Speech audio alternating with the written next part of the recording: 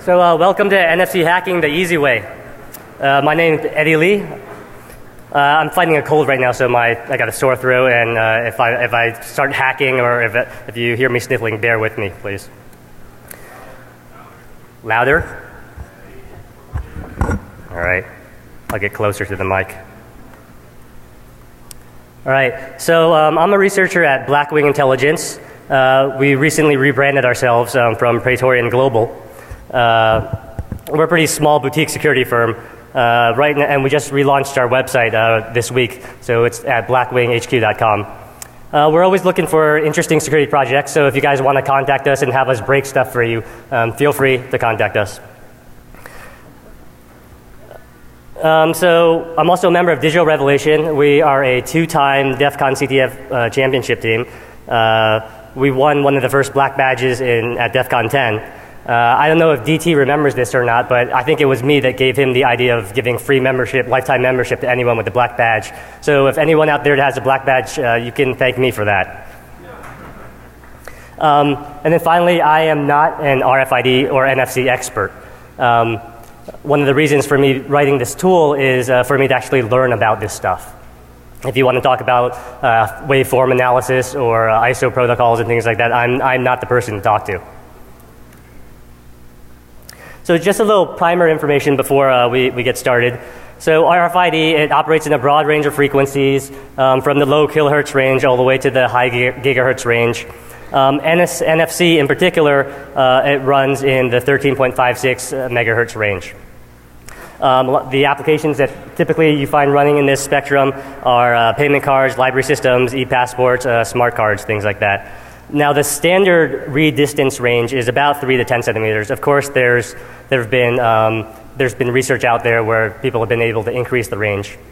RFID works on magnetic induction, so the reader will power a passive tag. So there actually is a finite distance, probably, in terms of read distance. Probably limited to something about 50, 60 feet. I don't know. Other people have done research on that. There are a lot of new Android phones coming out with NFC. So NFC isn't as abundant over here in the U.S., but you can find it in places like Japan. It's a lot more common over there. Now, an RFID tag basically consists of a transceiver, which is a transmitter and receiver, an antenna, and memory or a chip processor. So when you scan an RFID tag, it'll either spit out what's in memory or it'll do some processing and then spit out some information. Now for this talk, the RFID tags that we're interested in particular are the RFID tags that are in credit cards. Visa, MasterCard, all these credit card companies, they have their own proprietary name for the technology they use, but really the underlying technology is all the same. It's the same basic RFID stuff. Some terminology here. Proximity coupling devices is another name just for credit card readers or RFID reader. The credit card ones in particular are called point of sale terminals. I'll be randomly using these terms interchangeably throughout the talk. Now, the communication protocol that's used to communicate between a credit card and a credit card reader is called the EMV standard. This is basically MasterCard, EuroPay, Visa. They got together in Europe and decided they wanted to come up with a standard for smart credit cards. So this standard is used for both contact-based chip and pin credit cards and RFID-based credit cards. The protocol is based on ISO 14443 and 7816. The EMV books themselves are about 750 pages long. It consists of 4 separate books. Book 3 is probably the most interesting one in terms of protocol. And then the technical term that's used for the communication that happens between an RFID tag and the reader is APDUs. So they pass back basically these byte-level commands and responses, and those are called APDUs. Okay. So why create NFC proxy? Well, first and foremost, it's because I'm lazy. I don't like to read specs, and I didn't want to learn this EMV protocol by reading 750 pages or 150 pages of book 3. So really, I just wanted to get into NFC hacking and RFID hacking. I just wanted to jump in right away without reading the spec. So NFC proxy will, so what it's designed to do is help with protocol analysis. So we're proxying communication between an RFID tag and a reader. So we're able to capture the communication, the byte level of communication between those two devices. And you can go back after the fact, after you've scanned something, and look at the protocol. In doing the research for this project, I realized there wasn't really all that much information out there in terms of Android and card emulation. We'll talk about that later. And in terms of abusing RFID-enabled credit cards, there wasn't all that information out there either. We've known for years where it's pretty trivial to skim an RFID credit card.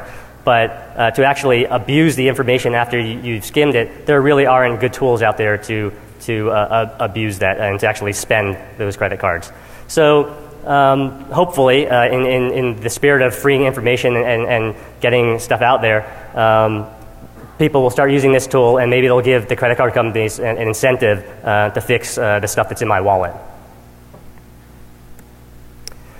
So previous work. So you guys here probably know Major Malfunction and his work with RFID.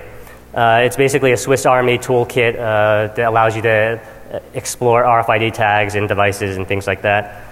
In particular, the script that would be pertinent to this stuff here would be the chip and pin, the chap.py script in his toolkit.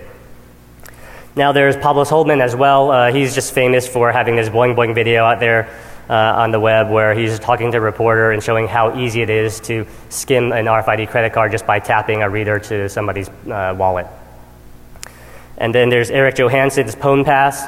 This is basically the Python script that interfaces with a credit card reader and lets you read off that information through a serial port. And then Kristen Paget. Kristen Paget's done a lot of work in the RFID space.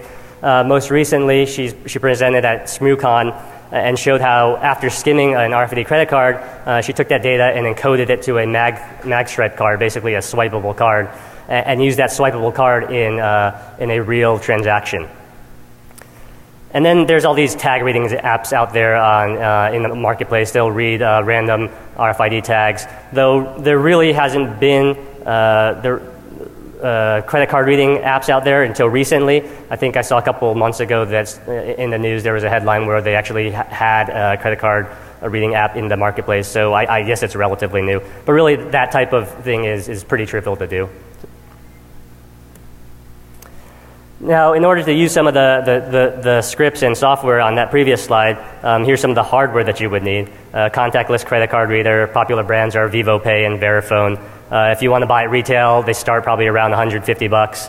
You can get them off eBay for about 10 to 30 bucks if you find them at the right time. There aren't actually that many on eBay. So you can get a card reader like an OmniKey. There's a good list of different credit card readers on the RFID site.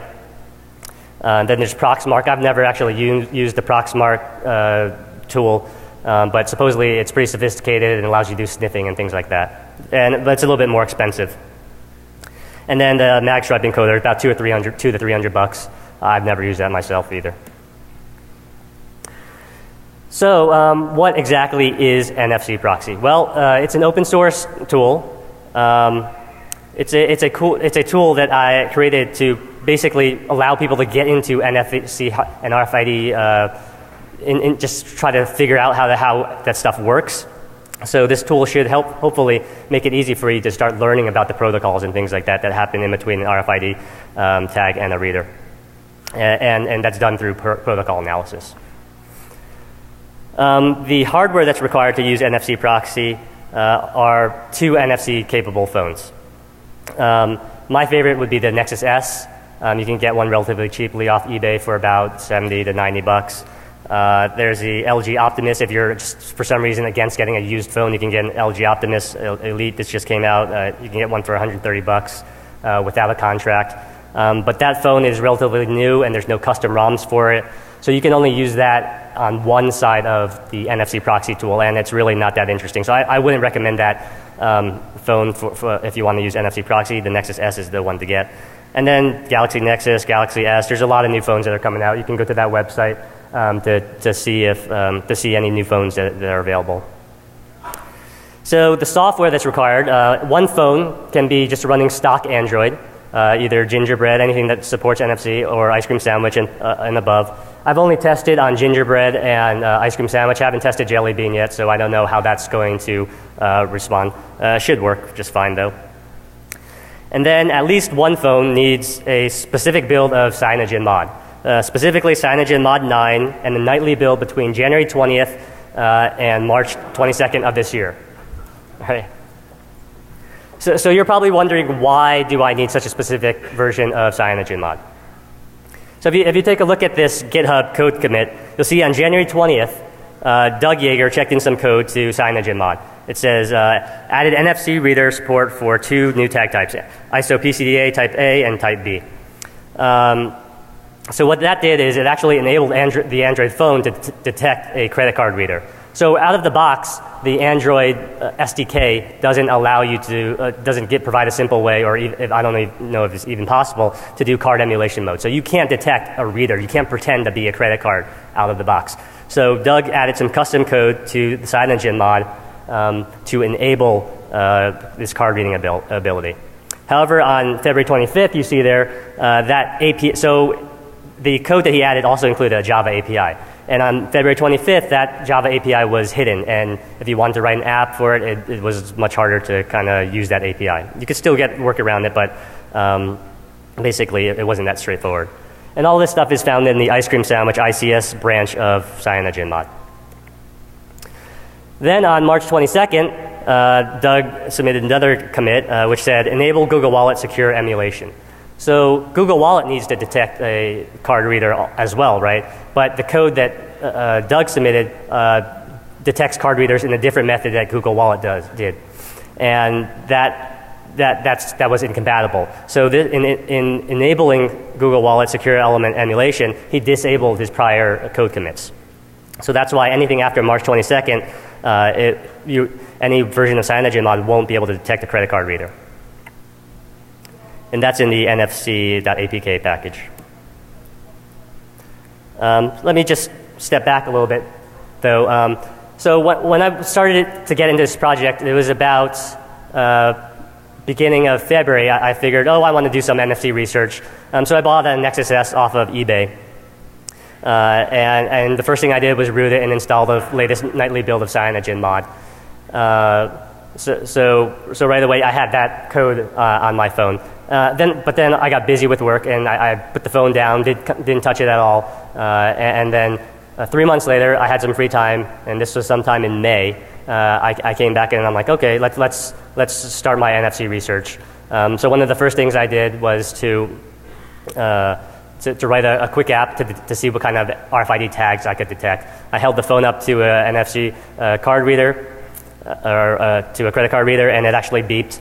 And then I was like, okay, I can go ahead and start creating this NFC proxy tool that I had in mind.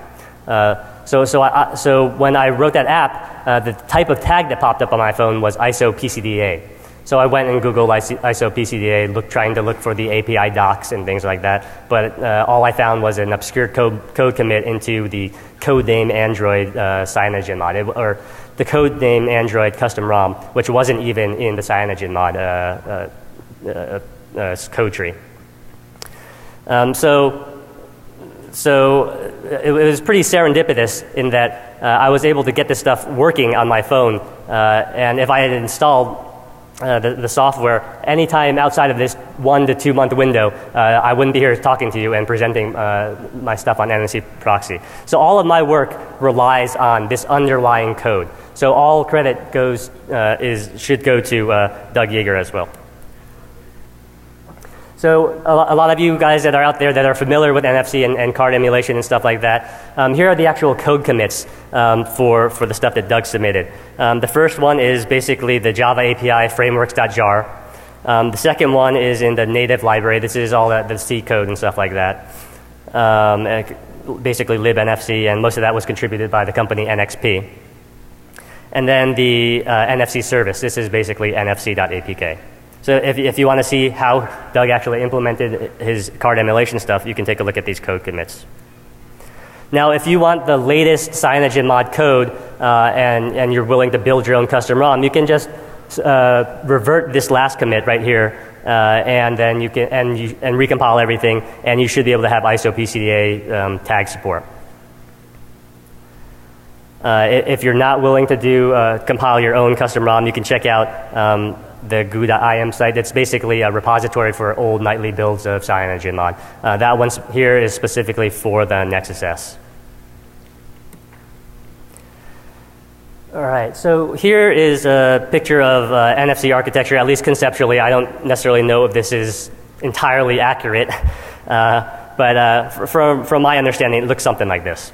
So you have the host, which is basically the Android phone OS and hardware, and the way that Google Wallet works is it communicates with a secure element, and the secure element it supposedly encrypts all your account information, and then the secure element communicates directly with the credit card reader, and the host never actually needs to see the credit card information. So what Doug's code does, I believe, it follows the green path here and uses the host controller interface to actually communicate directly with the NFC chip and communicate with the reader. So in doing so, we're able to capture the entire byte level transaction between an NFC phone and a reader. So here's just a pretty basic example of how an RFID transaction will work with a credit card. You have a credit card, communicates over RFID between the reader sends an APDU to the credit card responds, and this goes back and forth a few times. So what NFC proxy allows you to do is it allows you to proxy that transaction, allows you to save that transaction, allows you to export that transaction. You can replay all of the requests that the PCD made, and then you can replay all of the responses that the credit card gave. Now that feature requires that special Cyanogen code. One thing to note, if you're saving and exporting data, none of that stuff is encrypted, so store credit card information at your own risk. So right away, what this tool allows you to do is it allows you to query RFID tags without needing to know the right APDUs. So as a noob getting into RFID, all you need to do is have a reader and a tag, and you're able to kind of do a reverse engineer the protocol and figure out what's going on by looking at the transaction after it's been stored.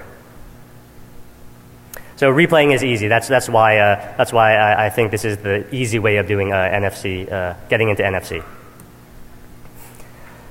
So here is a visual representation of how NFC proxy works in the proxy mode.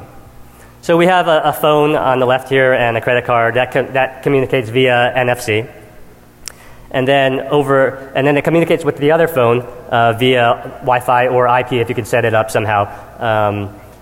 And then that phone, what you do is swipe it across a reader, and the reader will start sending an APDU back through the chain. So it sends an APDU to the phones forward it to the credit card forwards it back in like fashion, and it goes back to the reader. Pretty simple, straightforward stuff. I think everyone here at DEF CON is pretty familiar with what a proxy is, and this is pretty standard stuff. So what proxying allows you to do is it allows you to do protocol analysis. Because we're sitting in between the transaction, we can record all that stuff and then go back after the fact and look at all the bytes that were sent between the reader and the card.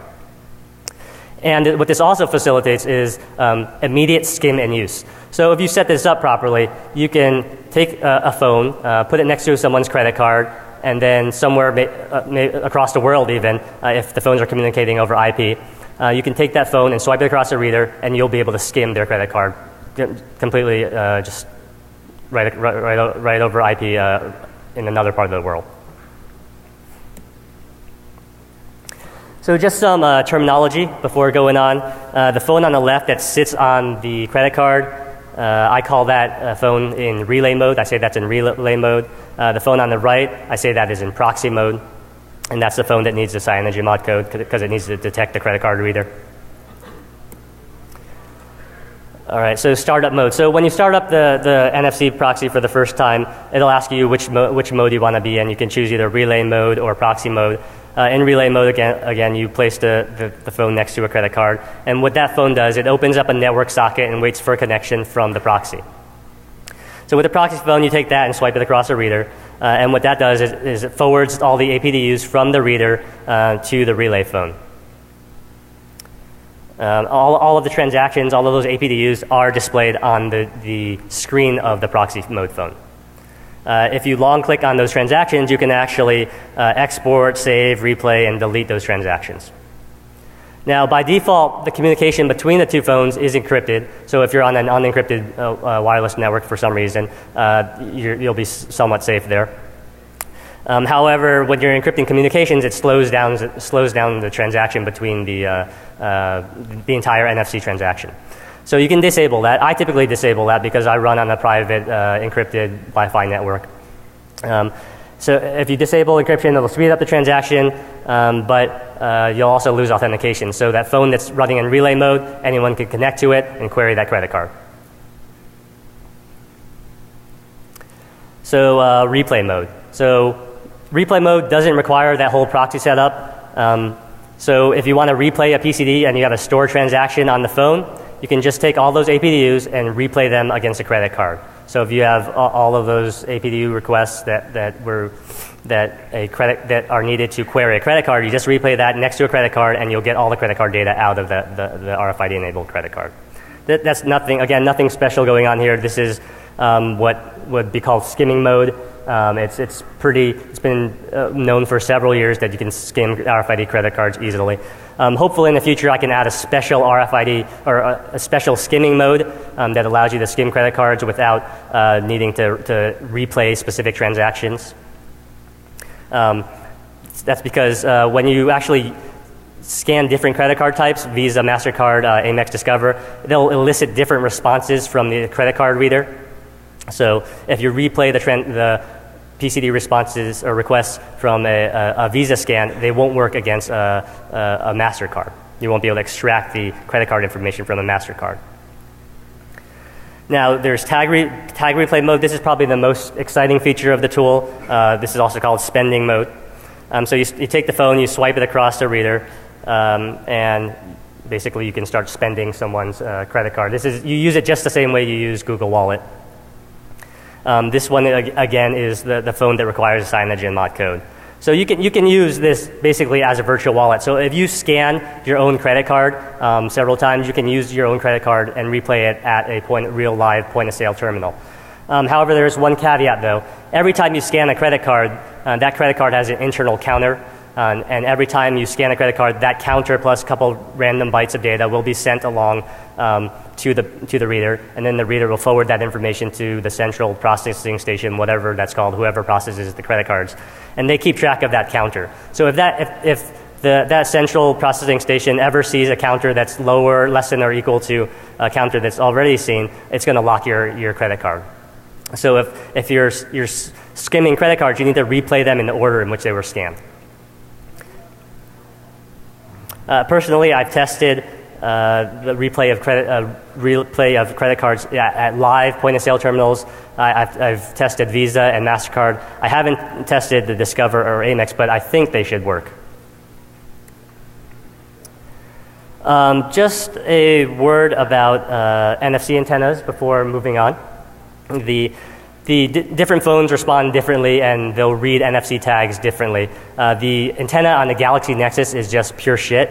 It takes 10 minutes or so, or 5 to 10 minutes for me to get it to read a credit card, depending on the credit card type as well. So I would not recommend the Galaxy Nexus for this tool. The Nexus S is actually pretty good. The Optimus Elite is good as well. So you may try a bunch of different phones to try to figure out which phone works best for you. So this brings me to the next point. NFC proxy or communication is often incomplete. So when you're using this tool, or if you've ever used the NFC feature on your phone to try to scan a tag, you'll find out that you'll get a lot of partial transactions. So all you'll need to do is just kind of take the phone and try to rescan the tag, or try to get the reader to reacquire your credit card or your phone. So here's a screenshot of the actual tool. So what we have here is the data tab, the status tab, and the save tab. The data tab basically contains all your live transactions. All those hex bytes you see there are the actual APDUs that were sent from the tag and to the PCD, and the responses from the PCD and stuff like that. At the bottom there's a human readable format of the credit card information. That human readable format is kind of a hack in the tool right now, so if it's not working for your credit card, don't worry, it's just a visual representation. The replay stuff should work decently well. So this contains things like the service code and ICVV. So the service code basically indicates how the credit card can be used. Can it be used internationally? Does it require a PIN? Stuff like that. The ICVV basically, so on the back of your credit card there is a CVV, and that's basically a fixed CVV number. When you scan with RFID-enabled credit cards, you'll get a dynamic CVV. So basically, in this case, for this Visa card, it will consist of the counter, which is the last 2 bytes there, and then the first 2 bytes are just random bytes. It's probably only 1,000 decimal worth of random data, though. It's not all that random. If you want to learn more about the actual communication protocols between credit cards and readers, you can check out the EMV Book 3 specifically. RFID also, you can check out the chip and pin script, and you can check out PwnPass to see how that what kind of APDs are used to query credit card readers. If you want to find out more information about the service code and ICVV, you can check out ISO 7813 2006, or you can check out the blog at Open Security Research. I think that's sponsored by Foundstone. That has some good information on the service code as well. So let's take a look at it in action. Let's see a demo.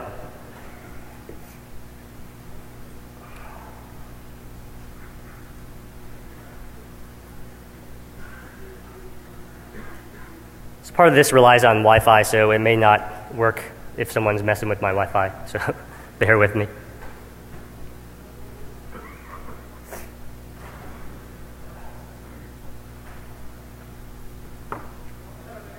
All right. Okay. So let's start up NFC proxy here. So the first thing I'm going to show you is the replayed mode. So if I go to the Save tab, I can see there's actually a bunch of built-in card reader transactions. So I'm going to select the Vivo Pay 4000 MasterCard transaction right here. Just click on it. And then at the top there, you'll see that there's a P, and that indicates that we're in PCD replayed mode. So now the phone is pretending that it's going to be a credit card reader. So if I take my credit card and I hold it near the phone, hopefully it'll read the information right off of it.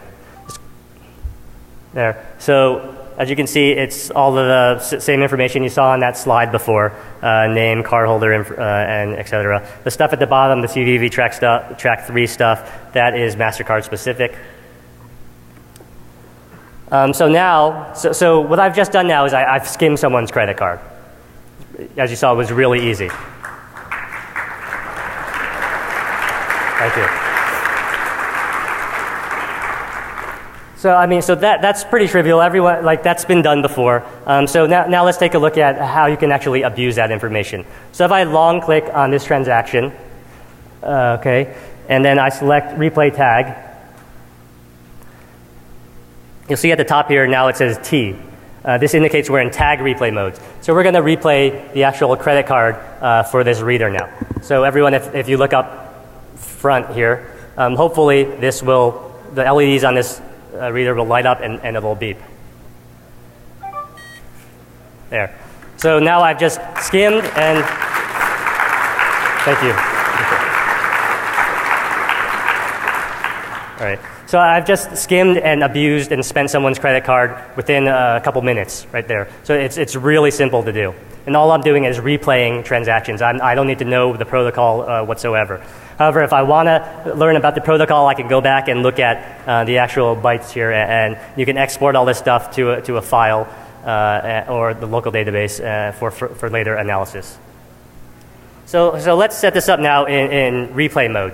So let's say you come across a reader or a credit card type that doesn't quite work for you. The built-in transactions aren't working for you. You can't skim a credit card. So what you want to do is set up your phones in relay mode. So you take the relay phone and you put it on the credit card. It detects it detects the credit card. Really nothing much goes on that phone. And then we put let me exit out of here. And we go back and we take the phone. Well, hopefully let me double check my network communication is working.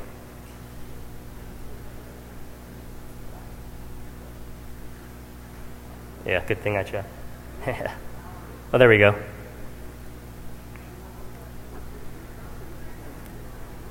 So now if we take the phone and place it near the reader, not connected, so we lost connection there.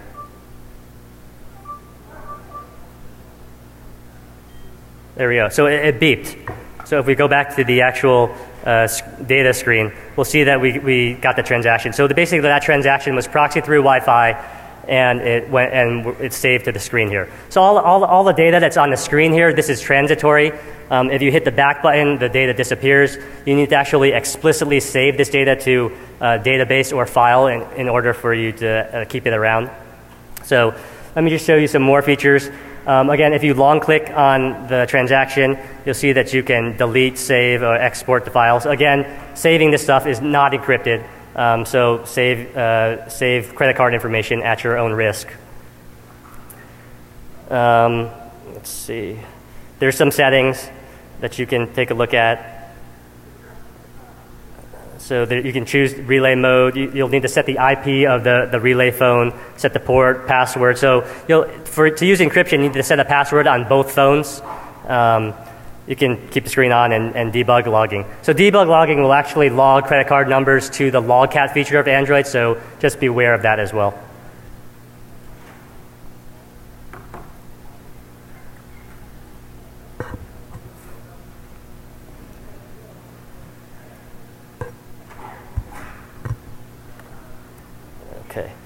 Okay, so what's next?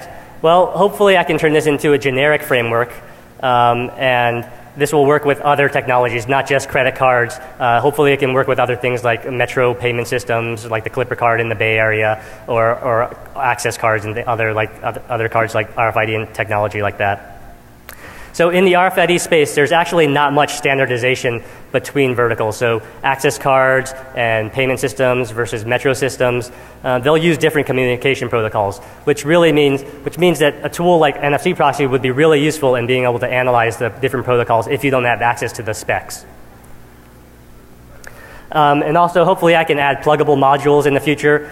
Because we are being a proxy, we're sitting in the middle, and it might be possible to launch man-in-the-middle of attacks. And again, since we are in the middle, it should facilitate protocol fuzzing. It should make it pretty easy to do protocol fuzzing. And it is now available for download and contribution. You can find it at SourceForge. I believe it's public right now, and you should be able to download the code and install it on your phones. Though, again, you will need the Cyanogen mod to do tag replay. And, oh, that went quick. So I am done. Any questions?